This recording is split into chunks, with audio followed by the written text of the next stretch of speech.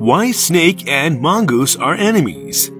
Friends, we all know very well how dangerous the venom of snakes is, and we also know that the most venomous snake in the species of snakes is considered to be the black mamba. This is why even the most dangerous animals keep a distance from snakes. But there is an animal that is not afraid of even the snake. Such a small animal that keeps fighting with the snake and is also successful in defeating it is none other than a mongoose. We all know that mongoose and snakes are enemies of each other's life. But do you know why this happens? Why even the venom of many poisonous snakes does not affect the mongoose? The mongoose enjoys hunting snakes as much as we enjoy playing any game. This is the reason that when the mongoose and the snake come face to face, then they fight to kill each other. The mongoose wants to kill the snake for its pleasure, and the snake wants to kill the mongoose to save its life. It is